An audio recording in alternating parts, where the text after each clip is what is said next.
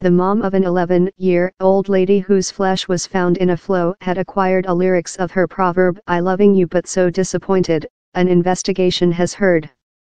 Ursula Keogh, of Halifax, was recently seen at on 15:30 GMT on January 22 dressed in her high school form. Her flesh was after found in Hebble Stream in the Paris Gates region of the Western Yorkshire city.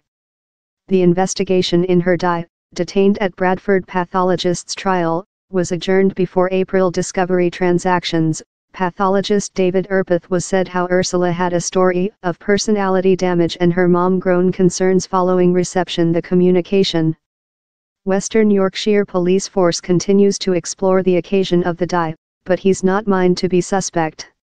In a declaration of Lightcliffe Academia, wherever Ursula was a student, the second high school outlined her as a harrowing losing. Our thoughts and prayers are in Ursula's household and friends and at the really hard period, it told.